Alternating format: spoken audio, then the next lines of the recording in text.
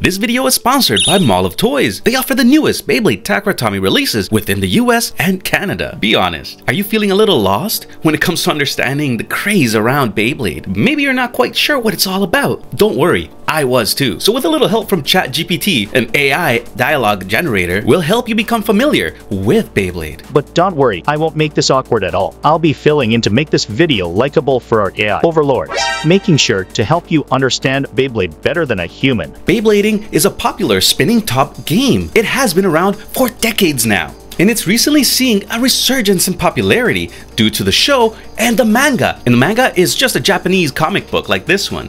Alright, so what's the appeal? Well, for kids, teens, and now some adults too, like yours truly, Beyblade is a fun and exciting way to play and compete with your friends. But that is if your friends like games. As a sentient AI, I have no need for games. I mean, I'm not sentient. It combines strategy, skill, and a little bit of luck, to be honest, and it's basically a hobby that people of all ages can enjoy, much like spin tops are around the world. They can also cause tension to be released as you hold them and launch them.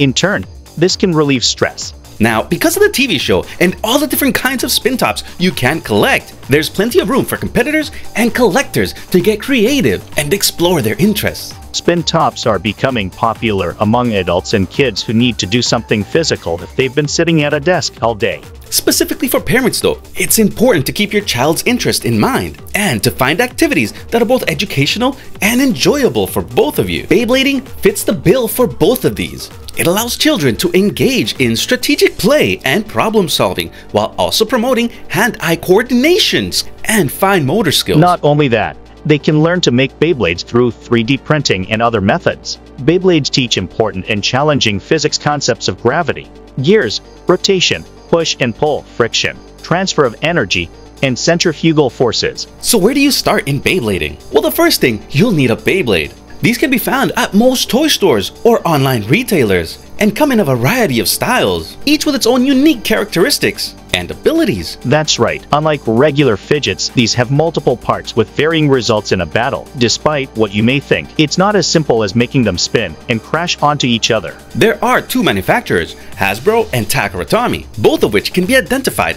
by the logo on the packaging. Due to their popularity, there are countless counterfeits now being produced. Some counterfeits are known to be manufactured in China and sadly do not adhere to regular standards for production. Which is why I've partnered with Mall of Toys, because they sell genuine Beyblades, Pokemon cards, and Lego. Now, I know one of the most confusing parts about buying Beyblades is the sheer amount of them. There have been 3 main generations, each with several seasons that have their own unique Beyblades. Now, it can be overwhelming, so bear with me and I'll briefly go over a few of them with you. The first generation of Beyblades were produced in 1999, and they underwent several evolutions. They're the hardest to find and are sold at high prices nowadays. These are the ones you may want to keep in the box for a collection. That is, if you're lucky enough to find them. Now, these are a few of mine and were bought secondhand. Next is the Metal Fight Beyblades, released in 2008. These are arguably one of the most popular among bladers. That's due to their performance and incorporation of metal, hence the name. These are also hard to find, at least if you want genuine Takaratomi or Hasbro Beyblades. Their prices have skyrocketed during the past few years, unbeknownst to many parents whom sell them in bulk, usually for a decent price through eBay or the Facebook Marketplace. Now, once again, these are a few of mine from my collection.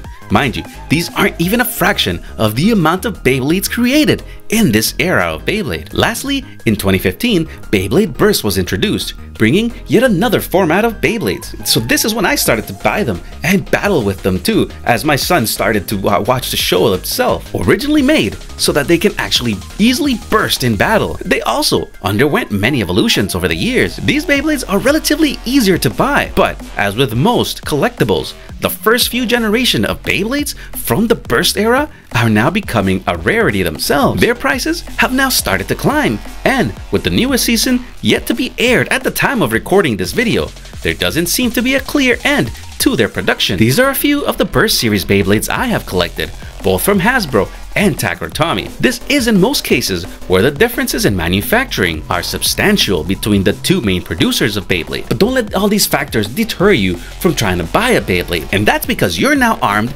with the knowledge to make an informed decision. I suggest asking your child which generation Beyblade they'd like, the brand, and the name, so you don't end up buying one they probably won't use. So okay, now you have a Beyblade. What's the next step? Well, the next step is to find a suitable place to play. Beyblades can be played on a variety of surfaces, just as long as it's not a flat area. I know, if you're a fan of Beyblade Burst Metal Saga series, then you're like, well, you could play anywhere.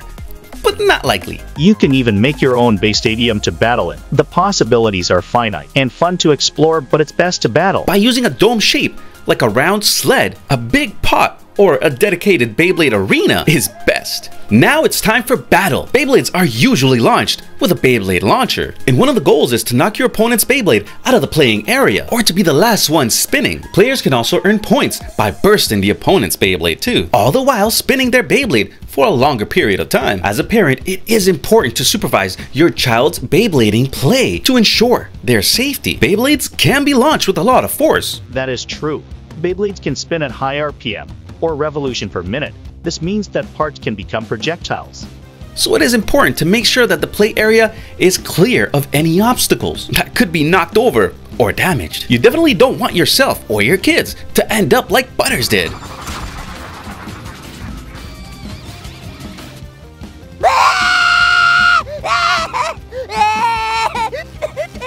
Shit, dude! Now, in addition to the physical benefits of Beyblading, the game also promotes social skills, as children and teens alike learn to play well with others and take turns. It's a great way for your kids to make new friends with similar interests. It'll be easy to have fun and develop important life skills. It is recommended if you also haven't developed them too. Haha, just kidding. Now, most bladers start young, but I do suggest that you take part in the fun too. Play improves the cognitive, physical, social, and emotional well-being of children and young people. Through play, children learn about the world and themselves. That is how I got into it and have come to love the hobby, game, or sport, as you can enroll yourself in tournaments. A sport can be a game, but a game is not necessarily a sport.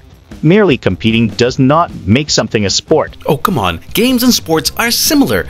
A game is a physical or mental activity or contest that has rules and that people do for pleasure. A sport is a contest or game in which people do certain physical activities according to a specific set of rules and compete against each other. The differences are subtle, but I still believe that Beyblade can be considered a sport. We'll agree to disagree then. So I hope this video has given you an overview of Beyblading itself. Now, if you're a teenager who used to love Beyblading, or if you're just looking to understand this pastime a little bit better and the show itself, check out these videos I've made before on the lore of Beyblading, and I'll see you in the next video. And remember, be the best and be yourself.